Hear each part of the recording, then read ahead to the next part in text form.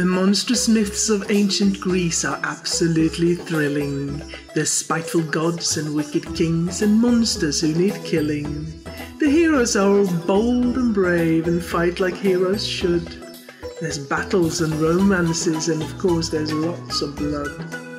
The myths have almost everything, indeed there's just one niggle. There isn't much to tickle you and make you laugh and giggle.